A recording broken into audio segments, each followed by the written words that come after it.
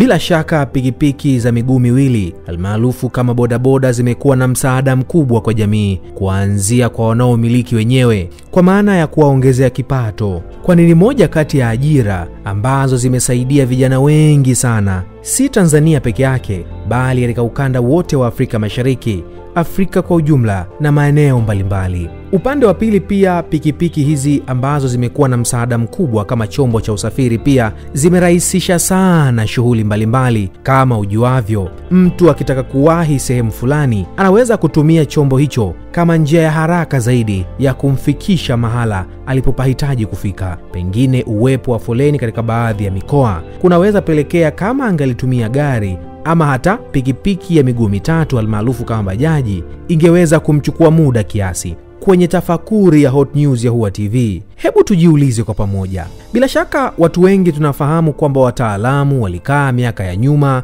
wakatengeneza pikipiki hiyo, huku wakiiweka katika staili tofauti, wakiweka usukani mmoja wenye pande mbili za kuweka mkono wa kushoto na mkono wa kulia, wakiwa na maana yake. Ili kuweka balance ya chombo chenyewe, wakaweka siti ambayo utaweka mguu wa kushoto upande wake na mguu wa kulia upande wake. Tafakuri yetu inatuonyesha kwamba bado kuna watu wanadharau jinsi ambavyo wataalamu walikaa miaka ya nyuma na kuitengeneza pikipiki hii. Tazama vijana hawa ambao wamekuwa wakitumia pikipiki hizi katika staili wapendavyo wao. Wanasema kitu ukikaa nacho kwa muda mrefu zaidi, unaweza kuhisi ulihusika katika kutengeneza kitu hicho na ukakizoea zaidi. Hiyo ni mbaya ndugu yangu, kwa maana wanaendesha wanavyojisikia wao. Mtaalamu amesema unakapoendesha chombo hichi utaweka mikono yote miwili, upande wa kushoto na upande wa kulia, huku ukiwa umekaa katika staili ya msawazo, mguu wako mmoja upande wa kulia, mwingine upande wa kushoto. Lakini hakika hizi ni dharau kwa kweli. Bado vijana wengi wanajihisi kwamba hivi ni vyombo ambavyo na wao pia